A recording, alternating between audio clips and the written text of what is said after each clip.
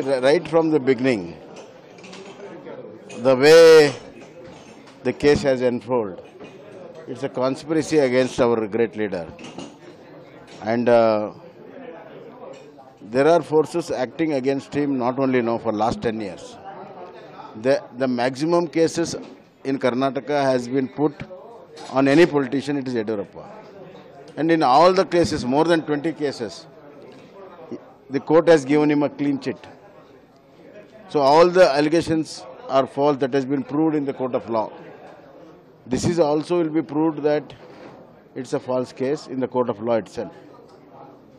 He has been a fighter not only in political field, he is a fighter in the legal field also. And I am sure that he will be coming clean.